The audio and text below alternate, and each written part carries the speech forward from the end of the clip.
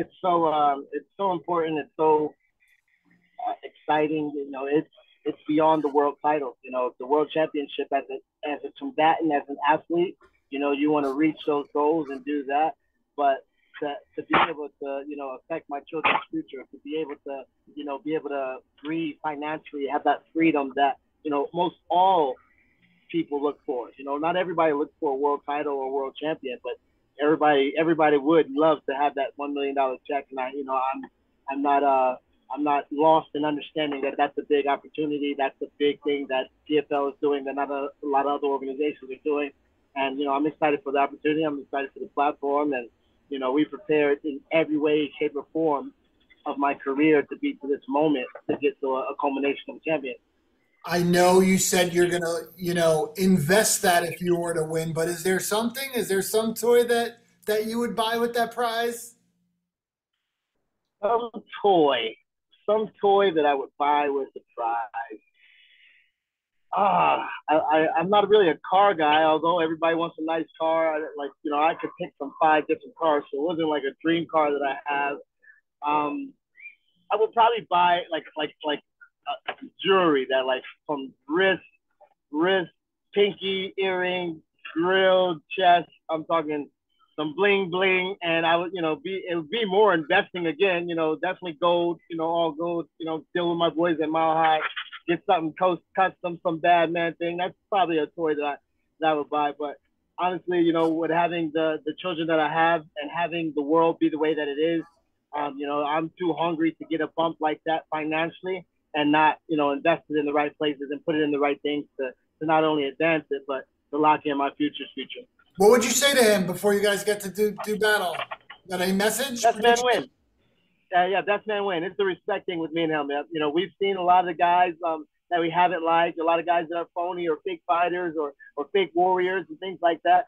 He's a real man. He's a real fighter. He's a real dude. You know, respectful. You know, you can tell when two warriors meet.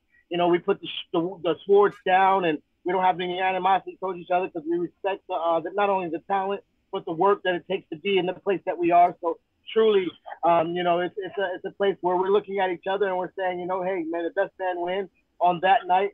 We'll crown a champion, and you know he'll go home with $250,000, which isn't bad for him. Did you see today that Anderson Silva is going to fight Jake Paul, his next opponent?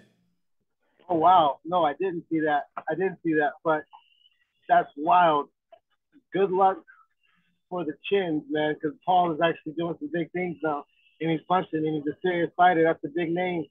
And man, I don't want to see the legend get attached to that kind of belt, but we'll see what it is. I know you were a wrestling guy, but were you around Anderson at all? I mean, you could argue he's the greatest. No, Anderson was a big mentor. I was sparred with Anderson, and he's talked to me a couple of times about different things about the fight game. And yeah, being at Black House, you get to see all kinds of different combat athletes and just athletes in general. Some NBA players come in and did some work there. So yeah, no, I've been around Anderson. You know, Ben Askren was in my corner.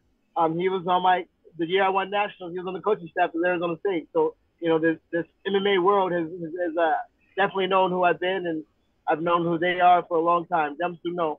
Well, then, as a wrestling guy with a wrestling background, you should want Anderson to go in there and right the wrong for Tyron and Ben. Absolutely. Absolutely. I was just an MMA guy, but I wish it was like, you know, in his prime. I wish he was doing, you know, come on, we real fighters know real fighters. This ain't a real fight, but it's a good name. So, like, you know what, if I was in his seat, I would be doing the same thing.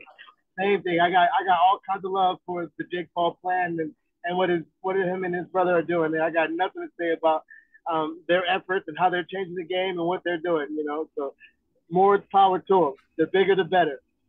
And he gets the biggest mixed martial artist arguably of all time. Can Anderson get it done though? Can Anderson go in there and win one for the MMA community? Because Jake's going through all these former champions. Yeah, well, he's a legend, so there's the ability to get it done, but he's way past his prime. So, I'm not, you know, I'm never gonna be on camera saying that Anderson won't win.